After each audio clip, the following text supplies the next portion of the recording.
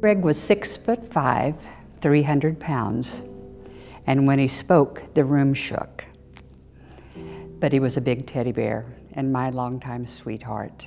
On the football field, a Minnesota monster is what they did call him.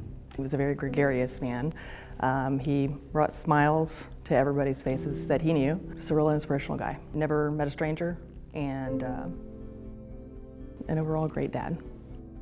He started to notice his behavioral changes about 8 years before he passed away. He would miss exits that he's made many times before. He would circle 2 and 3 times trying to make that exit. He wouldn't understand the wording on a menu. He became where he dropped everything.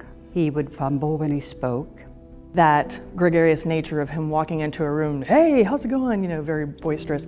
He became a little more reserved, and you saw him standing back and not greeting people right away, just being a little more timid. Began to have hallucinations, like people were coming to the house to kill his pets. He thought that somebody was coming to steal his guns. He took all the money out of the bank. There was times he accused me of trying to kill him. He would chase me through the house, throw bottles at me.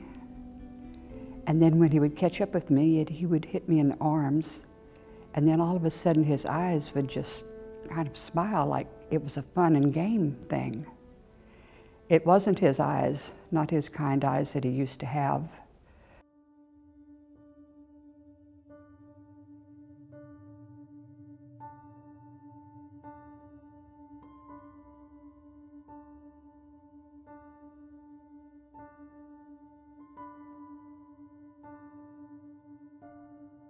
With this disease, you cannot control what's going to happen, and you can't control when it's going to happen, and you don't know. So keep a lookout for signs, be educated, and know what's best for your loved one and you through all of this.